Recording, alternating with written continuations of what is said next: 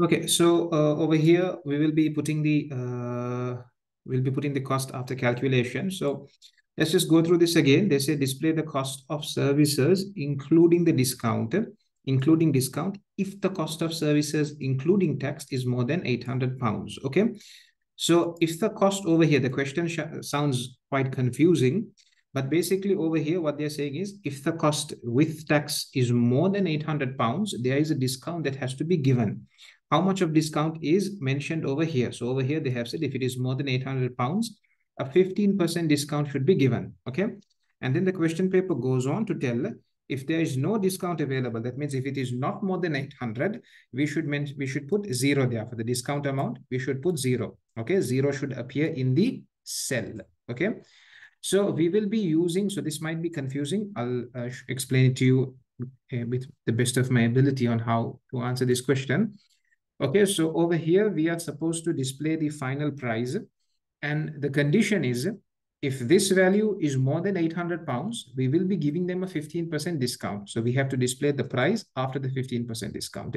If it is not more than £800, then we will be giving them no discount, which basically means zero discount. Okay. Right. So over here, we put the cursor over here and we will be using a function call because question paper specifically mentioned use a function. Okay. So we will be using a function called the if function. Okay. So the if function will basically be checking what is the value over here. And if it is above 800, what to do? Otherwise, what to do? If it is less than 800, what to do? Okay. So we will be using something called the if function. So we come over here and insert a function. And we will be searching for the if function. So we say go. And over here, the if function is, so what are we testing? What is our logical test? Okay, so logically, we are testing whether this value, whatever value is over here, whatever value is in F10 is greater than 800.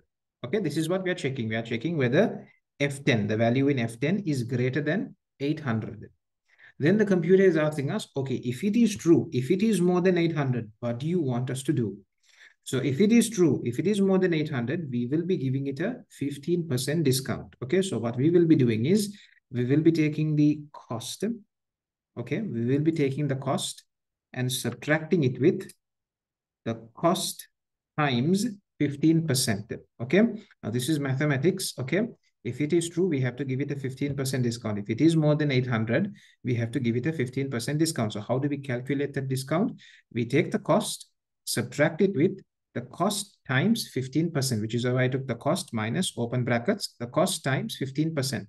Now you can type 15% over here, or like I normally recommend, refer to the cell. Don't type the value, refer to the cell. So I'll be telling my computer, I have clicked over here, okay? While I'm inside this, go to the details worksheet and take the value that is over here. Is it clear, guys? I have told my computer F10 minus F10 times whatever value is in the details worksheet in cell E14. Whatever value is there, take that value. Okay, and do not forget to close the bracket. If it is false, the discount is zero. Okay, if it is false means it is not more than 800, then discount is zero. We do not give it any discount. Okay, so then what we do is we will take the whole cost, we will take the cost and subtract it by zero. Okay, we will take the total cost and subtract it by zero, which means there will be no reduction at all. Okay, and we say okay. Now, since this is more than 800,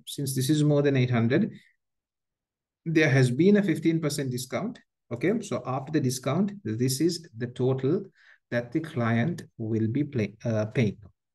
Okay, so I hope it makes sense to you. We have used the if function for this. Okay, right. So with that, we have come to the end of this activity as well. Okay, in task B1C, there's some formatting that needs to be done.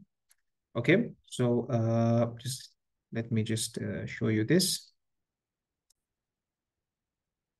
So over here it says format the client's worksheet so that currency value show the currency symbol with 2 decimal places. Okay, so wherever currency values are, we have to put the currency symbol, which is the pound symbol, and it should be to 2 decimal places. Okay, so over here, these are all currency values. Okay, all of these are currency values. So we very simply come and click over here and take the pound symbol. This is the easiest way. Another way of doing it is you can simply right click and you can come to format cells. Okay, and then tell your computer you want the number to be, these values are going to be a currency. Okay, we do not want the dollar symbol, we want the pound symbol. So we'll have to scroll down, scroll to English United Kingdom. Okay, decimal place is 2, and then we click on okay. This is the second way of doing it. Okay, right. The next thing, did they say it has to be done to both worksheets or just one? So they said just the client's worksheet. Okay. The total cost of services, including discounts, is formatted to make it stand out from all other monetary amounts. Is formatted to make it stand out from all other monetary amounts. Okay, the total cost should stand out from the other values. Okay, so this should stand out from all the other monetary values. Okay, so let's make it bold. Let's make it slightly bigger, maybe. Okay, now this appears as hashtag because the cell is not wide enough to display all the values. I'm just going to double click and make it wide enough. Okay, so this definitely stands out from the other values. Then it goes on to say all data should be visible. All data is visible. So for example, this is not, so I'm going to double click over here so that it auto adjusts. But when it auto adjusts, what happens is it's going out of the printing area. Let's make it slightly smaller. Let's make it a lot smaller because this text is visible. Okay. Length in meters. Let's make it slightly bigger. Okay, that looks better. Cost. Okay, so everything is now visible. The next thing it says is the row and column headings and the page footer are displayed when printed. Okay, so the row and column headings. Okay, so they're talking about A, B, C, D, 1, 2, 3. These have to be visible in your printout. Now, let me just show you right now. When you go into print and when you come into print preview, this is a print preview. You can see the header and footer is visible, but the column and row headings are not visible. A, B, C, 1, 2, 3 is not visible. Okay, so we have to make them visible as well. So we come into page layout. We have the column headings. Right now, they are only view. Okay, right now we can only see them, but they do not appear in the printout. So we are going to tick this box and say print them as well. Okay, so now when you come to print preview, you can see it also shows A, B, C, D, 1, 2, 3 as well. Okay. The next thing it goes on to say is save the spreadsheet as task B1. Okay, so you can use a shortcut key F12. However, if you are on your laptop, the F12 key might have a different function. So you may have to press FN F12. Do check that. Okay. So F12 is a shortcut key for save as, and I'm going to be saving this as task B1. And we say okay. It says print a client's worksheet in landscape showing the values on one side of A4. So we are supposed to print this in landscape. So let's come into the page layout. And right now orientation is in portrait. Okay. So let's change this to landscape. Okay. And then we have to print this. So let's select our cells. Okay. Control P, shortcut key for print. Okay. Make sure it's properly fitting one A4 paper. Okay. Very important. And then you can click on print. The next thing the past paper tells us is display the formula view and ensure all functions and formula are displayed without truncation and will print on no more than 2 sides of A4. So right now we can only see the values now. Now they want us to show the formulas. So we come into formulas and we say show formulas. Now the moment you do this, the cells become bigger than needed. Okay. So instead of manually adjusting each of them, you just come and click over here. All the cells get selected. Then you come to one of the columns, okay, and get the symbol that allows you to resize it, get that symbol, and then just double click on one of the columns. Automatically, all the other columns will auto adjust, will auto fit. Okay, watch this. I just double click, automatically all the other columns auto fit. Okay, once again, this is too big. This column is too big. Let's make it smaller. Oh, but the problem is the information is not getting shown. So they told us it should be maximum 2 pages. Let's see if it's fitting into 2 pages. Control P. And this information is going correctly into 2 pages. So not a problem. As you can see, it's into 2 pages. So not a problem because the past paper allows us to go up to 2 pages. Over here, it says no more than 2 sides of A4. Print the client's worksheet in landscape showing the functions and formula. So you have to go ahead and print this. Okay. Right. So with this, we have come to the end of task B1 as well. Okay, let's move on to task B2. Okay, so in a task B2, they say Mehdi wants to see the cost for size 2 gardens. Filter the details worksheet to show only the cost for size 2 gardens. So we have to only show the cost for size 2. All the others should be hidden. So I'm going to go back into normal view. I'm going to switch off formula view and go back to normal view. So let's come to formulas and click on this button again. Okay, so now it goes back into normal view. And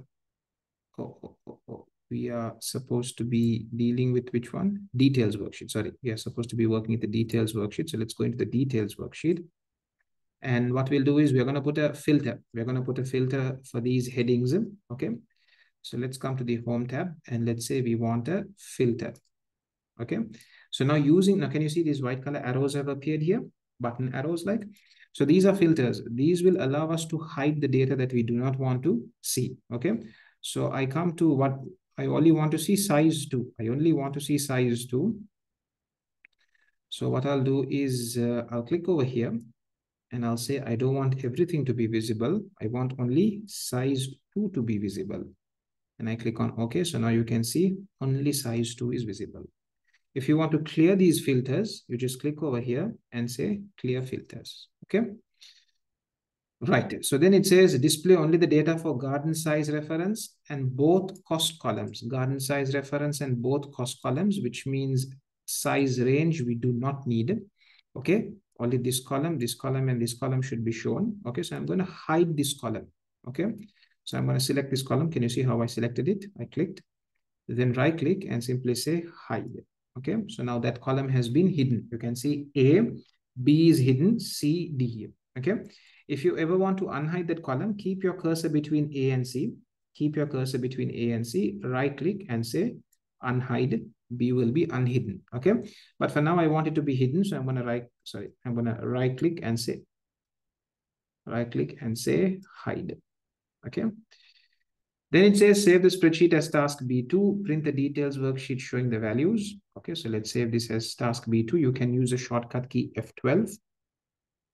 We save this as task B2 and we are supposed to print this. So select your data, Control P.